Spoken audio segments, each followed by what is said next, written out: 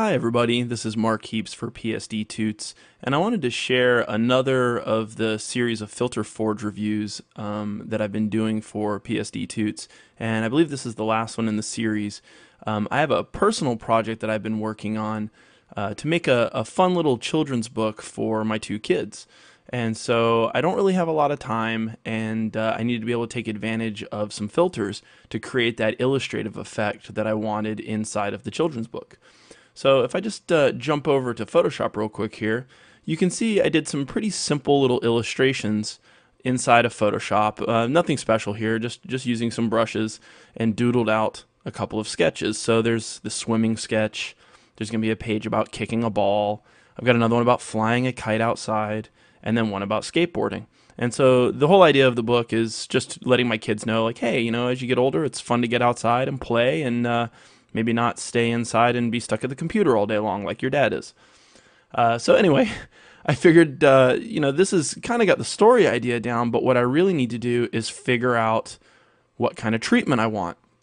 So this is where Filter Forge came in, and I just want to show you guys some samples and then what the final look was of each of these frames, and then I'll show you how I actually did it with Filter Forge.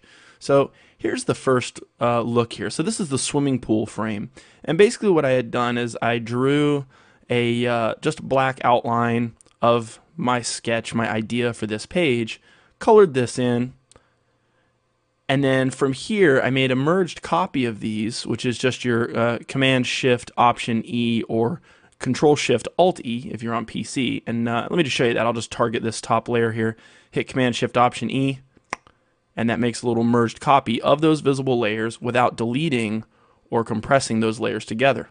So now I've got something that I can work with and make my filter application to. So I explored Filter Forge. They've got a lot of different creative filters in there. One they have is called watercolor, and I really liked the look of that effect. It added some cool texture. I liked the way that it treated the edges. It sort of became very organic. I really liked the way that it actually affected these splashes of water that I had painted out here. But I still wasn't sure about this one, so I played around with a few others. The next one they had is a much more sort of abstract, creative, almost like an ink spread kind of creative filter, and it's called Dabber.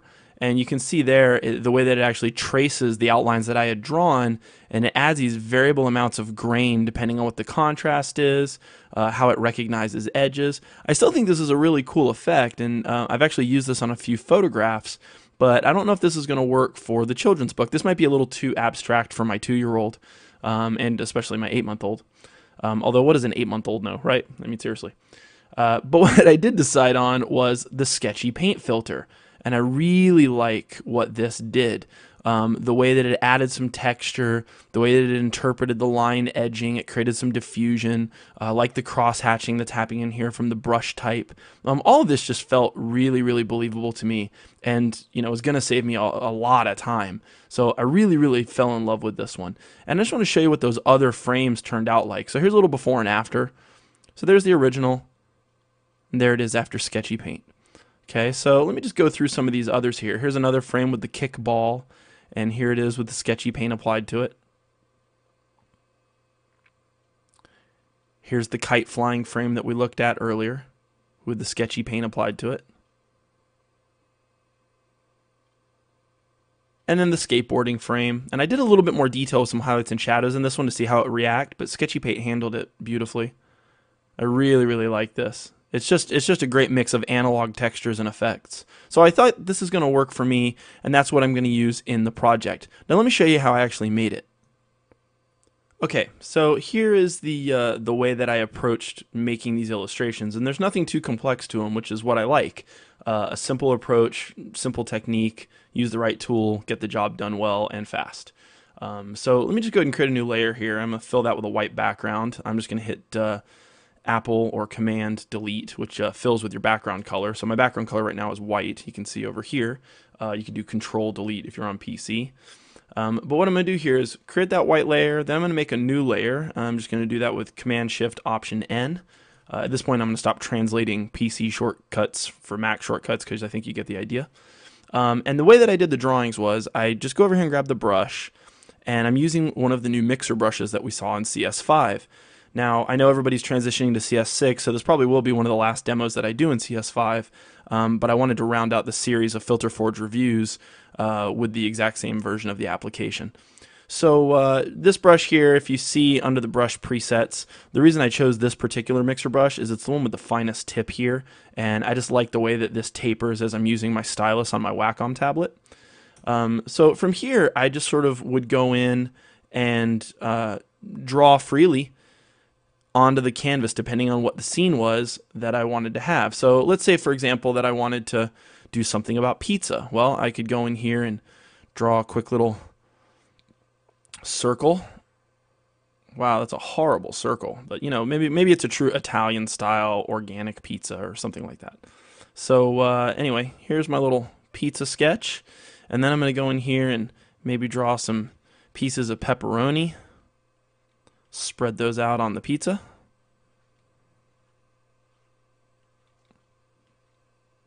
Okay, and then we'll do some little thin lines in here. So I got to kind of just be light with my Wacom a little bit, and I'm just sort of freehanding this. I'm not really using any quick keys like Shift or Shift click or anything. I kind of like that sketchiness that happens when my hand wobbles. So I'm just gonna leave that as it is. So I've got my pizza drawing here, and I'm going to create a new layer beneath this one. If you hold the Command key and press the new layer icon, it'll actually make a new layer below for you. And I'm just going to go in here and grab some colors. So for my pizza crust, maybe I'm going to grab a nice sort of golden brown color. I think that works pretty good. And I'm just going to go in here and fill this in. Now there's two ways to do this. I could paint the whole thing in, but it looks like I closed this off pretty good. So I'm just going to grab my magic wand, go back to my drawing layer, select that little piece of the crust that goes all the way around. Then from here, I'm going to go ahead and choose Select, Modify, Expand, and tell it to expand by 2 pixels. You can see that there. When I choose this, it just moves in to the black outline area enough so that when I go back to the layer I'm going to put my color into, I can just hit Option Delete this time to fill with my foreground color, and that fills in my crust. So now I can start looking at my cheese. So let's grab kind of a good yellow color for my cheese. Sort of a yellowish white color, I think. And from here, I could do the same thing. I could make that selection again, or I can just try to paint this one. So if I grab my brush here, make my brush really, really, really, really, really, really big, sort of fill this in. Now, I don't want to risk going over the crust. Let me undo that. I'm going to change the blend mode of this brush to behind. This way, when I'm painting, I don't have to worry about overlapping the crust. It'll paint directly behind the pixels that are already there. So I can just sort of sketch this in, fill it in pretty fast, and go from there. Now, if I want some variance, I could go in and add some dabs of color, and we may end up doing that in a second. Get some my pepperoni pieces. Let's go ahead and grab some sort of dark reddish kind of color pepperoni. Get my brush back down a little bit smaller. Oh, now I've got it still set to behind, which means it's not going to work. So let me set that back to normal. I'm just going to paint on top of this. Now, if you're really, really paranoid, you could create a new layer for each one of these, and that definitely works. But let me finish painting this out. You guys can watch, and I'm going to speed up the video, and then we'll get to the point where I'm actually going to put this in Filter Forge, okay? Okay, so I've added some more detail here. I've got my outline layer, I've got my paint layer, and I've done some little extra details on this layer using the multiply blend mode to just go in and drop a couple of shades for details inside of the illustration here, just for fun. Just make it a little bit more sketchy and kind of playful, sort of almost like a comic book. But now we're at that point where I want to actually get this thing into Filter Forge and see what these creative filters can do. So what I'm going to do is just go to the top of my layers here, and I'm going to hit Command-Shift-Option-E again and get a merged version of that. And let me just go from here, and we'll go to Filter. Now, I've already installed Filter Forge. It's really easy to download and install, and once you've installed it, it shows up in the menu down here under Filter Forge 3. And this will launch the program for me. And if you haven't used Filter Forge before, I recommend watching some of my other reviews of this particular plugin. But what's really, really cool is the way that they organize everything. So over here on the left, you've got the types of filter categories. So you can see there's patterns and stone filters and different frame filters. But over here we have creative filters, which is what we're looking at today.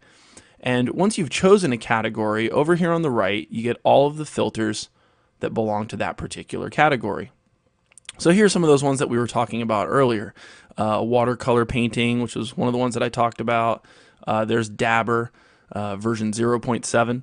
And there were a few others that I had tried, like comic book, engraving. In my last review, I used the blueprint drawing for the car poster. But for this one, I ended up deciding on sketchy painting. And I just think this one works really, really well. And you'll see as this is rendering out, sketchy painting has 9 factory presets down here. They're all very, very similar in texture and applique. But, you know, there's some color variance, obviously. But, you know, it's just enough so that you can quickly scan through and pick one. Now, if you want to get more finite, you could go under settings. And there's a lot of controls in here. You can get into different amounts of density, highlight density, shadow density, the lowest level of detail that you want, the highest level of detail that you want, where you want brightness and contrast. What are your main details? And this is how much you want to keep and retain some of that original value in your sketch. Vibrance, if you want the saturation to get pumped up. And you can see here I've got this up to 77. So my reds and my yellows started getting pumped up a lot, which is why I knew that was going to happen from the other sketches. So you'll notice when I did the original drawing, I actually drew it kind of desaturated. And that's why I had that in mind. So there it is. It's a really, really cool look. I definitely think this matches the rest of the illustration. So I'm just going to go ahead and hit apply. And now this will drop back into Photoshop. And when it's done, I'll have a pizza page for my children's illustration story. So I'm not sure how that ties in with the original concept of getting my kids outside, but I know I love pizza, so why not have it be one of the favorite things to eat after you've played outside? Thanks so much. My name is Mark Heaps, and this was Filter Forge 3's Creative Filters for PSD Toots. Have a good one, guys.